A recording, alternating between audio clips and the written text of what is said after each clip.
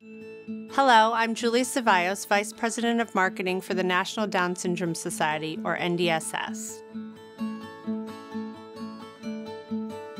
NDSS has been advocating for people with Down syndrome since 1979.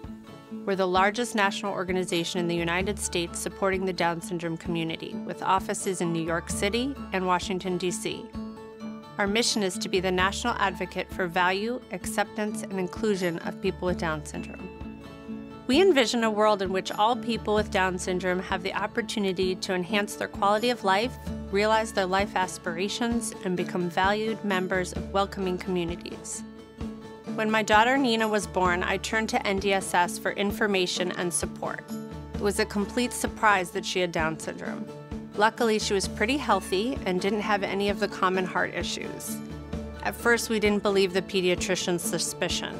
We were in denial until we read information from NDSS in a new parent brochure that gave us a list of things to look for. Then we realized it was definitely Down syndrome. The initial shock that took over was very hard to process, and we were worried for her health and her future. We didn't know whether to be happy or sad or what to expect. Unfortunately, many new parents are still given outdated and wrong information about the possibilities that exist for a child who has Down syndrome. NDSS explains the fact that these kids are included in school and sports, have talents, and today many live very independently. On the NDSS website, we found our local organization, which is headed up by a mom a few streets away, who quickly had me over for a play date to meet all the kids and moms.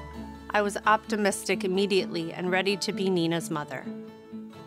I knew it was going to be okay after meeting them and seeing that they were fine.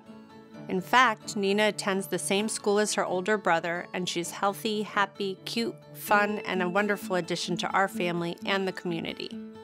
The National Down Syndrome Society's advocacy over the years made this possible, and their resources helped my family from day one and continue to through each stage we go through with our daughter. Thank you for listening to my story. I hope you'll support us.